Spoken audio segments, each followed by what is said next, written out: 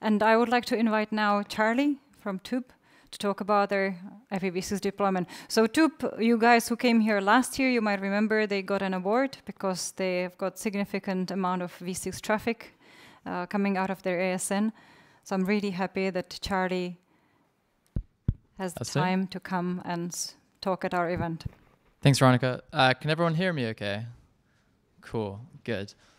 Oh, thank you. Cool. So it's really exciting to be here, actually. Before we actually did our V6 deployment, I watched a few of these presentations on YouTube, which was really helpful. So it's really exciting to actually be here and share our IPv6 deployment.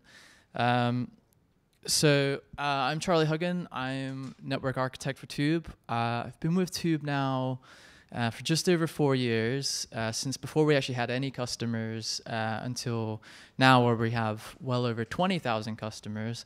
And this presentation is going to be about our V6 deployment, which is actually in November 2021 now. But we're going to talk about what went well, what wasn't so good, and where we are today. There we go. So who are toob, first of all? We're a full fiber ISP or altnet. We're deploying our own fiber network across the south of England. We also now deploy on City Fiber's network. We are one of the fastest growing altnets in the UK.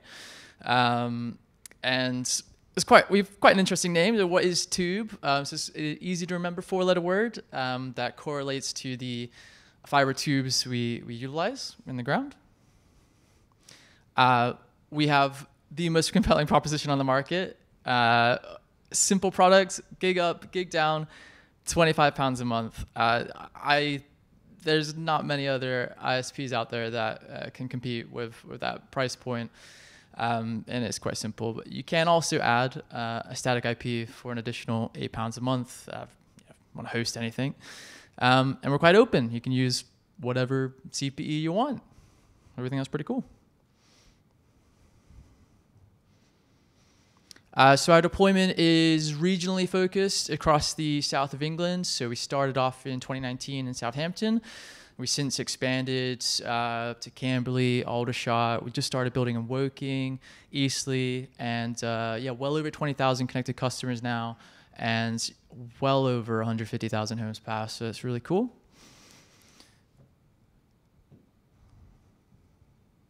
Our network, we get into the good stuff. So back in 2019, we started with a very rapid deployment. So we went from quite a basic network where we just needed to get customers online as fast as possible. So we only had a v4 only network, single router, no resilience, just let's get a DHCP server in there, let's configure some subnets on the core, and let's just have customers just connect to the internet and get them online as fast as possible. I think we went from no network to a network with live customers in like 2 months. It was insane. Obviously, there's been a lot of change since then, but basically it was really inefficient. So we had just a DHCP server, we had some gateways configured on the core, and we might have a subnet allocated to each access node. And you might only have 20 customers in each node, but they're using a pool of 256 addresses, which is extremely inefficient, really fast. So we had to do something about that. So what are the traditional methods of circumventing that? Well, let's deploy CGNAT. But CGNAT really sucks for the consumer. It's not let's call it an end-to-end service like what you get with IPv6. So let's make sure before we deploy CGNAT, we get our IPv6 implementation up and running. And also we make sure our customers can actually purchase a static IP. So we got a big subnet, a big /18. We're really lucky to get that. So we got 16,000 addresses. And we deployed BNG as well, which enabled us to fully utilize this address space rather than just have the gateways configured on the core, really inefficient use. So we could have actually continued up until 16,000 subscribers on a network without having to use CGNAT, without having to use IPv6. So it just gave us a bit of time.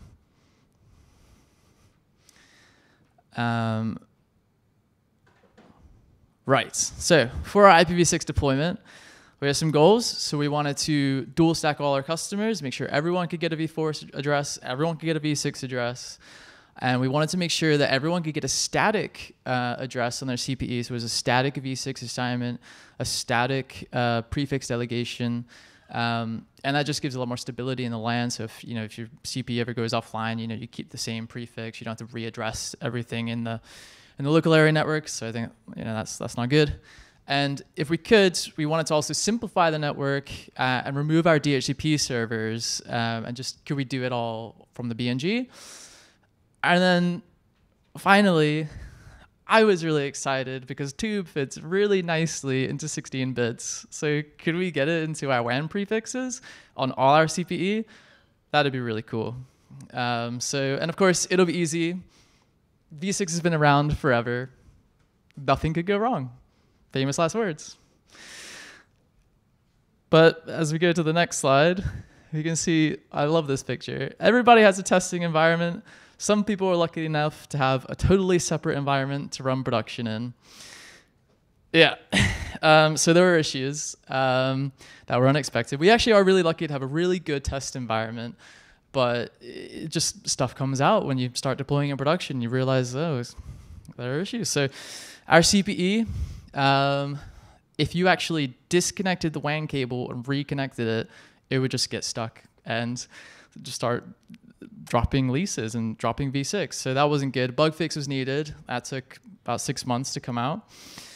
Our OLT or access nodes, they had a weird bug where you might have one customer here who's getting route advertisements from one BNG, and then route advertisements from another BNG simultaneously. Those route advertisements are actually supposed to go to a different customer. So that was chaos. We needed a bug fix in our OLT as well. So that is really interesting because you think v6 is going to be easy to deploy. There's not going to be any bugs, but it seems that vendors didn't necessarily or aren't necessarily treating v6 with the same at the same level as their v4 stack. Hopefully that's changing now. It's 2023. Moving on. So our actual deployment, we deployed in November 2021. It was really successful. We peaked at 77% utilization on AP NIC stats. So we're really pleased with that. All our subscribers were given static addressing, so /128 on the WAN, /56 prefix delegation, and they're all assigned from a big regional pool to cover the south of England, so we have up to 8 million of them. And those address pools are managed by our OSS platform, which is integrated with our Radius platform. And then we did actually manage to remove our DHCP servers, simplify the network, and have it all served from the BNG directly. So that's really cool.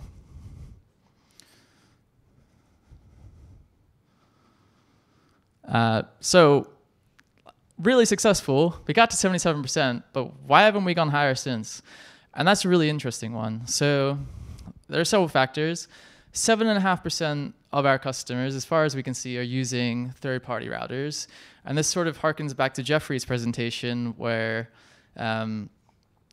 everything should be default on IPv6, but for these third-party routers, most of them aren't default on IPv6, and you have to actually go in, configure it yourself, and activate it. So we could actually do better here. We need to get some more education out on our website as to how you can actually enable that. But if you're a toob customer, you're watching this, or you're here in the crowd, and you have a third-party router, just log into it, turn it on.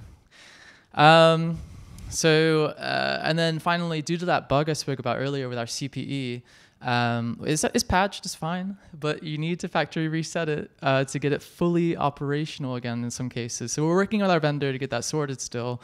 But we swapped out from that CPE now, and we're using a new CPE, which is flawless. So we're really happy with that.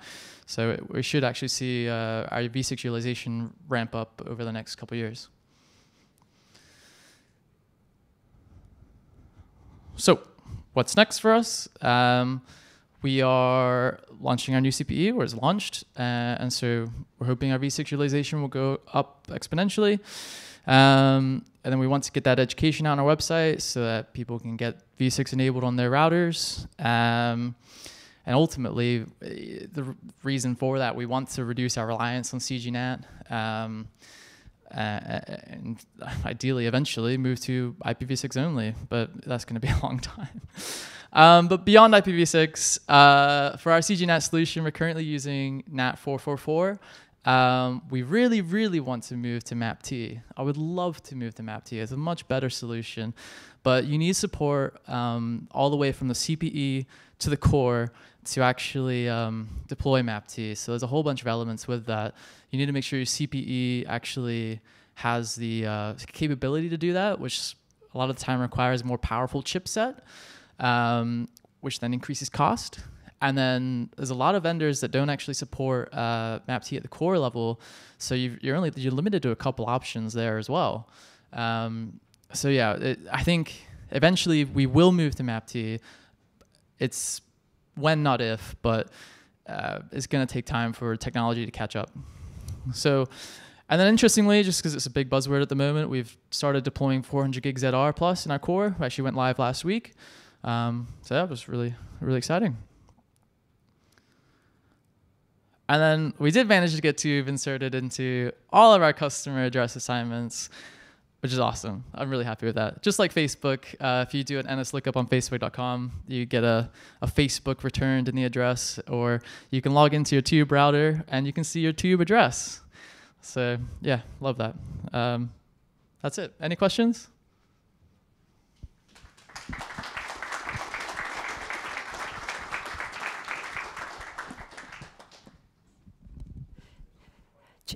Charlie, there are questions. You need to take the cube and throw it. Here you go. Oh. Sorry. What's the source, the main cause of v4? Is it CPs that don't support it, or is it content providers that don't support v6?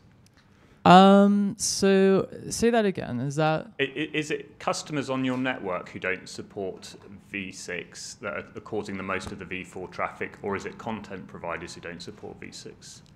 That is a very good question. It's definitely a mixture. So there's a lot of, I think most content providers these days do support v6. A lot of the issue we have on our network is that v6 isn't enabled on a lot of these routers, these third-party routers. So we really need them to be, to get that enabled. But there are some content providers, I think, that we'd love to have v6 enabled on, like the BBC and a couple others. So yeah, it's definitely a driver. I wouldn't say it's massive, but yeah. Thanks. Okay. There was. Thanks, Charlie. Great talk. Really, really interesting. Tom Thanks. Hill from BT. I had a really curious idea about whether or not, and this is, this came up in conversation the other day. Have you had a situation where you've been able to compare an IPv4 outage and an IPv6 outage in the context of how many customers ring up and get angry about it? That is so interesting. I love that question. We had an IPv6 outage a few months ago. Bizarre. So we did a core router upgrade, and our v6 network went down for a few days before. Yeah, I know. We noticed from AP NIC stats. No one noticed. There might be a monitoring problem. There is. So since that arose, we put in place some monitoring for that, for exactly that reason, because we didn't notice it. We should notice it. So that's in place now. But to your point, I was shocked that no one called up about it, because to be fair, we're a big network now. We've got well over 20,000 customers. And we do have some evangelists on our network, but perhaps they don't have monitoring either. We're all running third-party routers. Okay. Yeah, we're running third-party routers. Graham.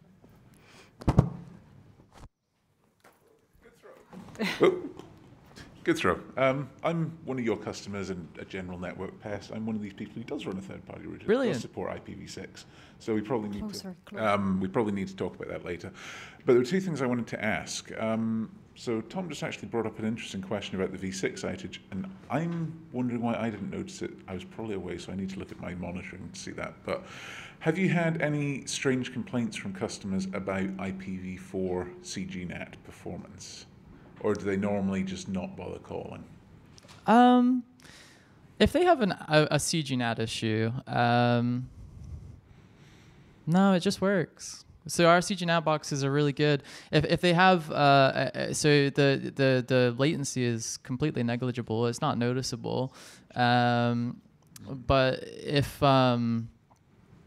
if customers do call up about CGNAT, it's mostly just because they want to host something over V4. Just I've got a CCTV camera, I want it to be on V4, so we give them a static IP address. So yeah, it's fairly straightforward. We haven't had, CGNAT's been really good, our deployment anyway. So yeah. Okay. And the other thing I was going to say was, I'm pleased that you're talking about user education for third-party stuff. However, what I've found with it is, it's enabled, and it's there waiting for it, but there's a tick box you need to do to basically not wait for an RA on the toob network. And that makes everything just work.